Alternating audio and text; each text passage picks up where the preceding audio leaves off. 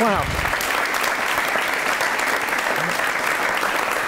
So this is fun. I resolved, given that I was getting this, that I should sit down and read Joyce finally, which I didn't actually do. So oh well. I don't think I'm here for my literary skills. I think it's one of those sort of backhanded, you don't write too badly for an economist thing. So, okay, I could talk about lots of things. Actually, I'd really rather talk about the Friday night music. Those are that's part of the whole job that I enjoy most. But I guess I have to talk about some economics, and particularly I'm glad to be visiting Ireland, which is, as we all know, a shining example of success and economic recovery. It must be true. Everybody in the European Commission is saying so. Those same people were saying the same thing back in 2011, and then actually they were saying the same thing back in the winter of 2009-10, but maybe this time it's for real. Anyway, actually I'm going to try and talk about, obviously, I can talk about things other than the ongoing economic crisis, but it is kind of hard, and so I'm going to do that. But I'm going to give you a personal spin on it. And I want to tell you that these have been we're now 6 years into this, right? If you're Ireland, it's actually almost 7. But in any case, we've been in an ongoing economic crisis, and it's been very revealing in a lot of ways. It's obviously the main stories, the important stories all involve the people who've been affected by it. And I'm going to be, it's going to sound a little self-centered, but it actually isn't, I hope, in the end. But I'll give you a self-centered take. I've learned 2 things from these years and years. The first one is that I am not a phony, or actually that economists actually do know something useful when they allow themselves to know it. That in fact we actually have something useful to say, or I'm sorry, we have something informative to say. Because the second part is that I and my profession in general have turned out to be virtually useless in practice. And I'm going to talk about, if that sounds kind of weird, it's meant to, but I'll explain what I mean by all of that. So let me talk about, first of all, about things that happened long before this crisis. Once upon a time, we had a revolution in thought. It was now 80 years ago, almost 80 years ago. There are several things in economics that were deeply mysterious 80 years ago. Some of them are still mysterious now. So if you ask what is, I think at this point, the biggest mystery, it is how it can be that some countries are so much poorer than others. There is that if there were some one thing that we still really don't understand, we work on it, we do hopefully good stuff, but we really don't understand it, is how it can be that with everybody having access to the same technology, that we can have such large disparities in the world. That's an unresolved mystery. It used to be that there was another mystery that was just as deep, which was how it is that you can have these things called recessions. And I think people actually, familiarity, especially these past 6 years or so of horror, have bred a kind of feeling that this is a normal thing, that it's a kind of an expectable thing, but it really isn't. You know, think about, okay, Ireland being a small country, it's a little easier to understand how things can go so badly here, but think about Europe as a whole. Think about, or the United States as a whole, but Europe is doing worse, so it's even more striking. Here you have a bunch of countries that are, well, there are more, demography is a longer-term problem, but there are more working-age people in Europe than there were in 2007. There's more capital. There's not as much investment as you'd like, but still there's more. There are more factories and more office buildings. The productive capital is bigger. The technology has advanced. One of the interesting things about this economic crisis is that it happens to have coincided with some quite visible technological progress. The iPhone was introduced in 2007. The whole mobile internet, iPhones, tablets, all of that is stuff that has happened since the world went to hell. It's, so we, we have not, our workforce hasn't died in a series of plagues. Termites haven't eaten the capital stock. Technology, we haven't forgotten anything technologically. We're more advanced than we were. And yet, of course, we're poorer for the most part than we were. Per capita GDP in the Eurozone is about 4.5% lower than it was in 2007. How can that happen? And by the way, just for historical comparison, if you go back to the Great Depression, Western Europe had surpassed its 1929 level of per capita GDP by 1936. So unless there's going to be an enormous boom in the next year in Europe, then Europe is at this point doing worse than it did during the Great Depression. The first 2 years weren't as bad, but the recovery that took place in the 30s has not been happening this time around. So that's also quite impressive. It used to be that this was how can this happen? How can economies go backwards? How can we become poorer when all the things that should make us richer are continuing to operate? We have more workers, we have more capital, we have better technology. That was a complete, well, I wouldn't say it was, people wrote about it, but it's, those of you, there must be some economists in this room, or economic students, right? Try reading pre-Keynesian business cycle theory. It's quite an experience. It's basically like burying your head in a bowl of oatmeal or something. It's essentially incomprehensible. People used a lot of fancy words, but they had no idea.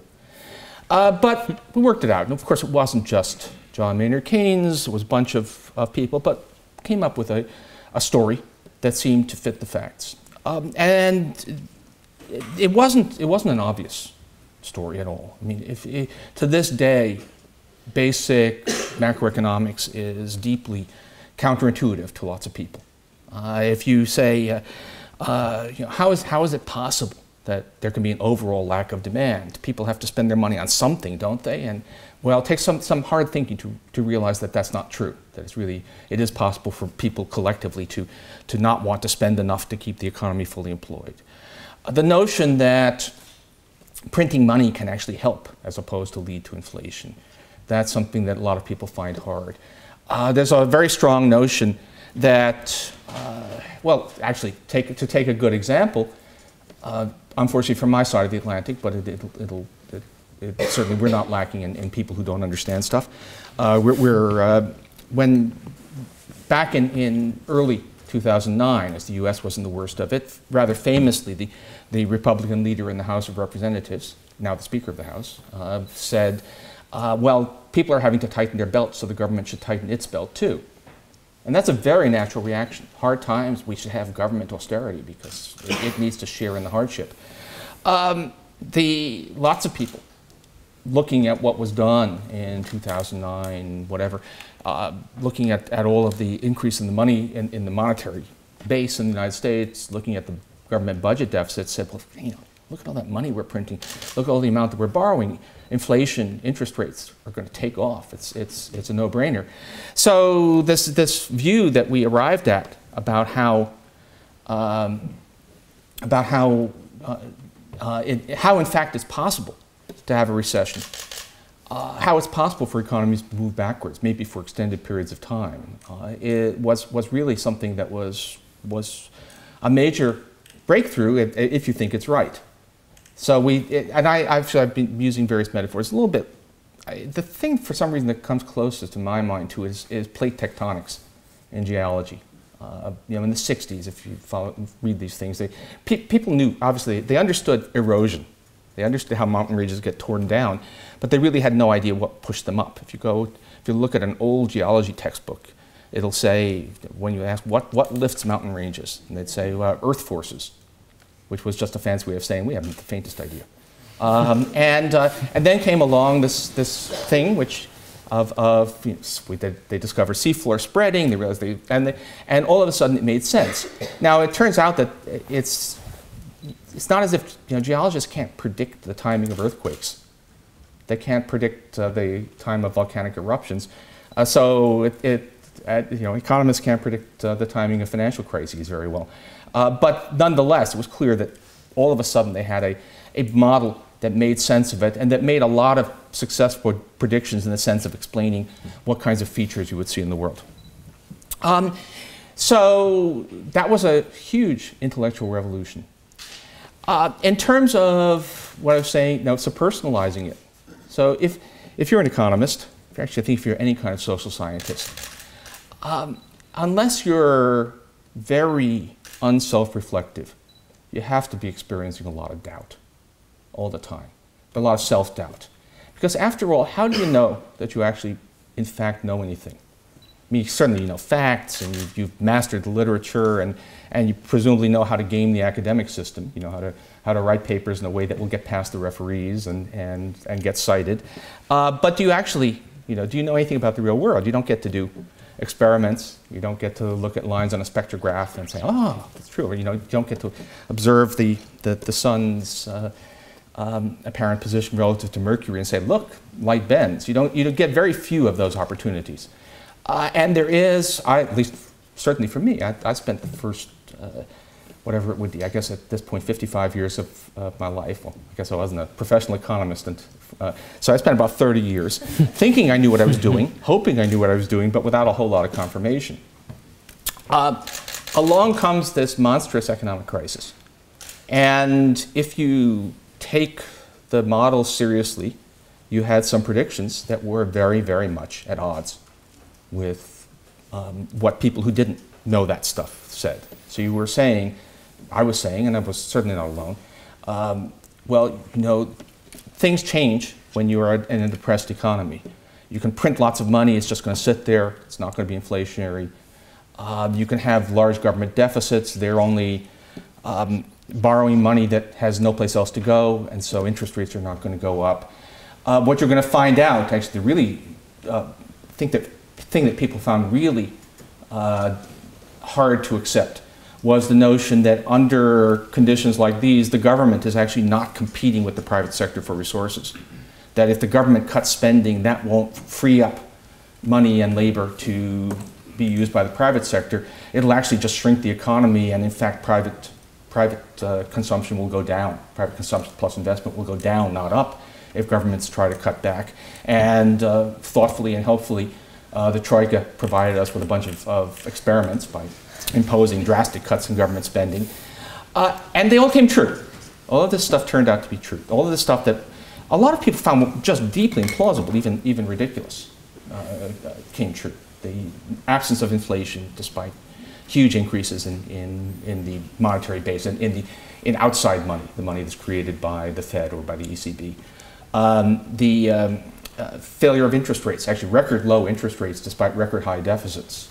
And of course, if you look at my blog from, I think, yesterday, you'll see that if you just plot changes in government spending against changes in private spending within Europe these last few years, the correlation is positive, not negative, which is what I would say, but very much not at all what a lot of people were saying a few years ago.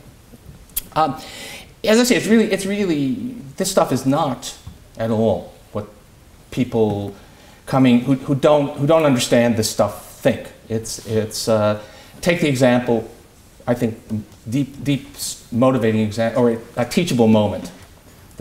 Our president has used that phrase too many times, but anyway, it is a good phrase. Teachable moment is unemployment benefits. If you're somebody like me, you say that actually paying benefits to the unemployed, special extended benefits because it's so hard for them to get jobs, actually creates jobs because it puts money in the hands of people who will spend it and expands the economy. A lot of people, not all of them idiots, find that just absurd. You think you create jobs by paying people not to work? That's ridiculous. So this is a very counterintuitive framework, but it has worked. And so, in some sense, my soul is at peace because it turns out I haven't been faking it all these years. It turns out that the analysis actually works, the models actually work. They actually give you an understanding of the world that people who haven't studied this stuff apparently don't have. Okay. Nonetheless, I'm useless. Socially useless, do absolutely no good to the world. And the reason is that this knowledge only does the world some good if people in positions of actual power and authority make use of it. And the amazing thing about these past 6, 7 years, is that confronted with a crisis that we understand, not that people could predict the timing, right, but that we understand basically what's going on here and we understand what to do about it, the overwhelming reaction of authority, of politicians, but also of people who aren't necessarily beholden to the voters, but think they're doing the right, responsible thing, has been to ignore all of that and to make up reasons to do exactly the wrong thing. So I mentioned Speaker of the House, actually the future Speaker of the House at that point, but anyway, John Boehner, doing this remark about how, well, people have to tighten their belts, and so the government should tighten its belt as well. And so, you know, a lot of us actually, there were many commentaries from economists, and boy, is that stupid. Really, that's stupid. That was, I think, in January, February 2009. By about September of 2009, that line, the government has, you know, people are having to tighten their belts, the government should tighten its belt too, was showing up consistently in the speeches of a guy named Barack Obama, President of the United States. Because it was obviously a line that was so appealing that his speechwriters felt that he should use it whenever possible. That really resonated with the public. And somebody, I gather that his inner economic advisors were trying to get it out, but they couldn't. It kept on coming on back.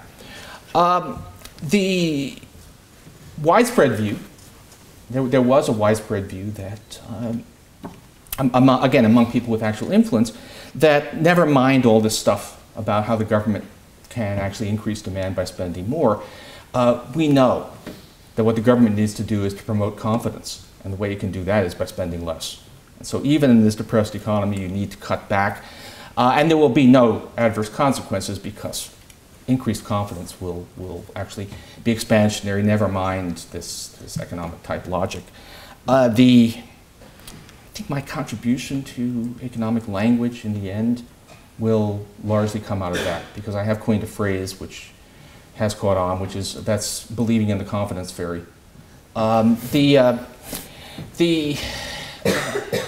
if you want to say where did this really catch on, where did people start using this doctrine, this view first, it would be, of course, with respect to this place. It was, if you go back to the spring of 2010, you'll find quite a few people. Actually, you'll find in particular Jean-Claude Trichet, the then president of the European Central Bank, confidently, first of all, saying we have a model for Greece. That model is Ireland. That's the famous statement, and proclaiming that all of this austerity would not have an adverse effect on economies, that they would expand, not contract. Actually, again, Trichet, you might know, he's a perfectly nice guy, saying that it was incorrect to suggest that there would be any adverse effect, and citing Ireland as the prime example, based actually not on what was actually happening in Ireland, but what they imagined would happen. It's kind of an interesting form of evidence. By you project what you think is going to happen, and then use the projection as evidence, even though it didn't actually happen. Well, by the way, this is interesting because it's not just.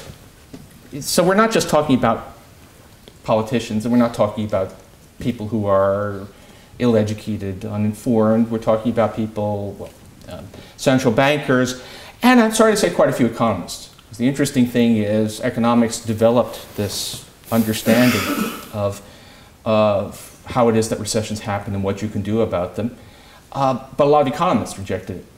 And they rejected it for a couple of intersecting reasons. If I were a literary theorist, I guess I'd say it's overdetermined, right? So if I actually was the kind of person who had actually read James Joyce, I would say I would start to use phrases like that. But it's partly politics, because unfortunately the notion that the government can do something useful in a positive direction during an economic slump is, in many people's minds, inseparable from the notion that the government can do positive things generally. And so it becomes a left-right thing, even though it really shouldn't. It really should be something you can divorce from that larger question. And also a very economics thing. It is very hard. Keynesian economics, or anything that looks like Keynesian economics, is hard to reconcile with the notion that markets work perfectly and individuals are perfectly rational.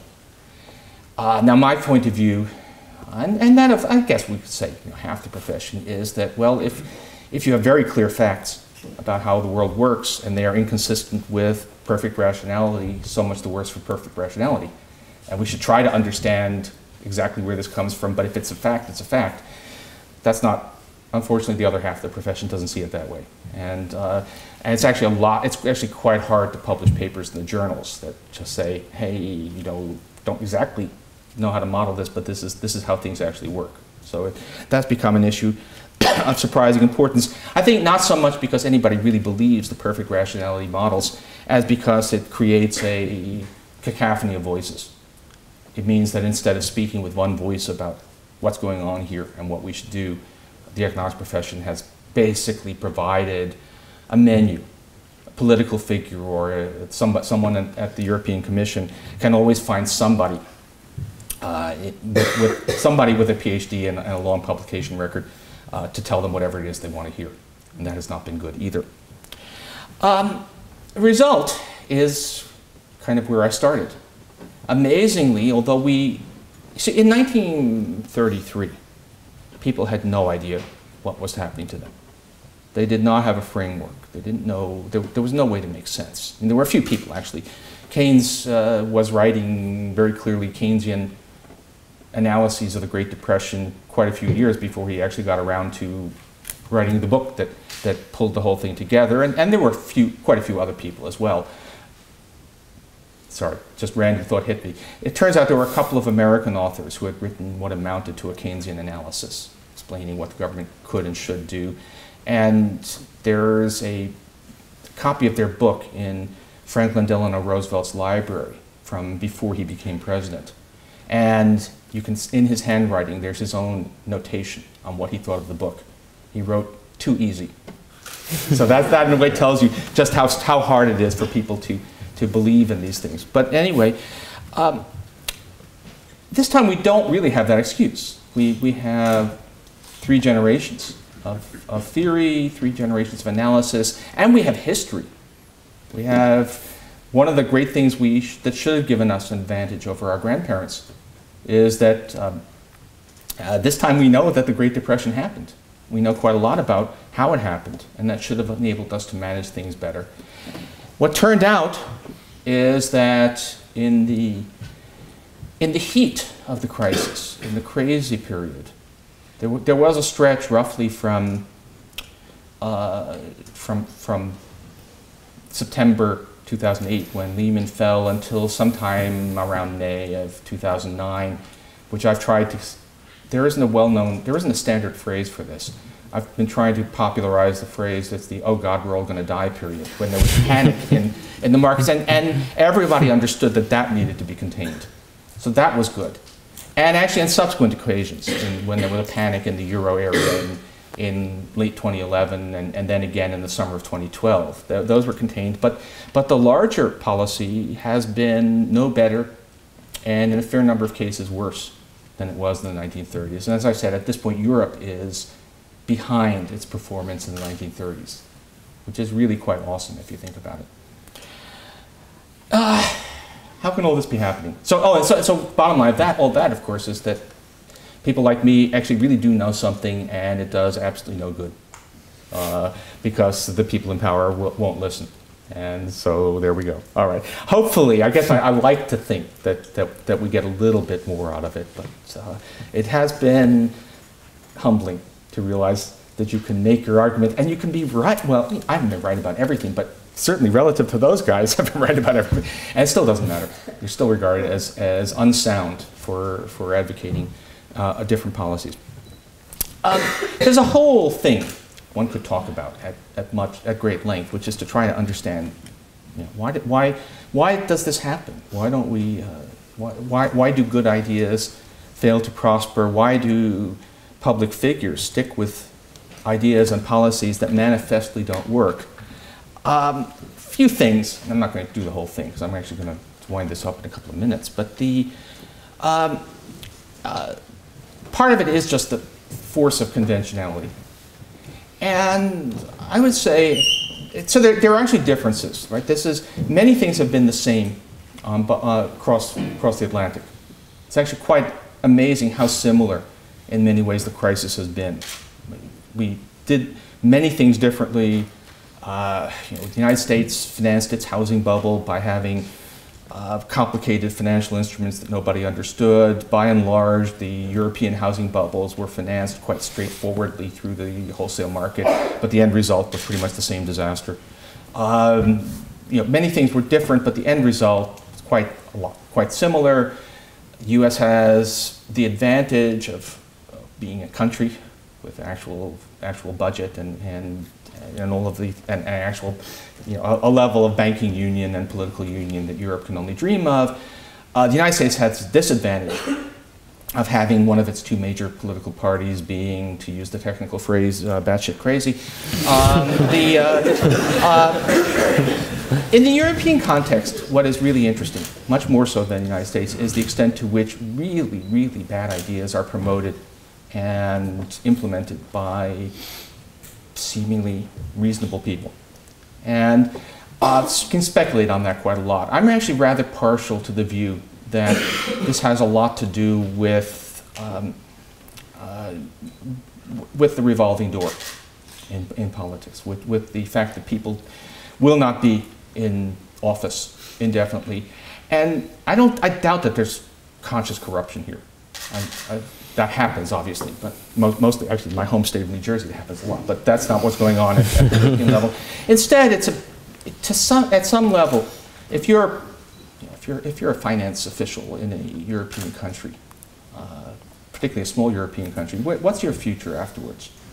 It's not actually, you're not going to be in politics or in government 5 years, 10 years from now. You're going to prosper personally by being on corporate boards, by giving well-regarded talks at Davos.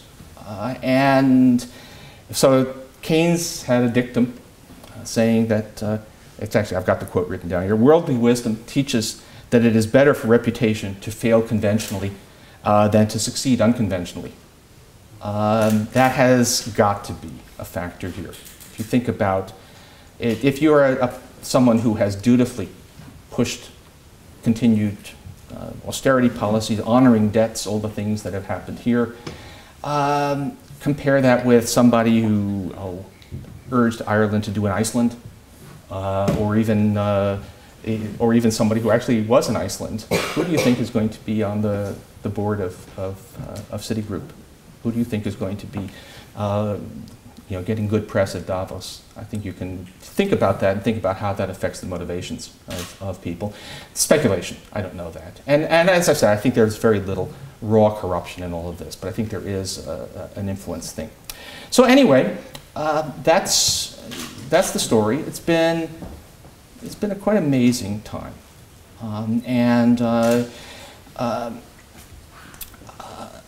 As I said, it's been gratifying.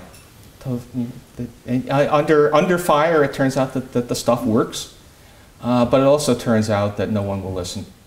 And so, people have actually one of the things I'm surprised that didn't show up. A lot of people have been calling me the Cassandra of economics, and most of them think that they're insulting me. But what they forget is that Cassandra was always right. Thanks.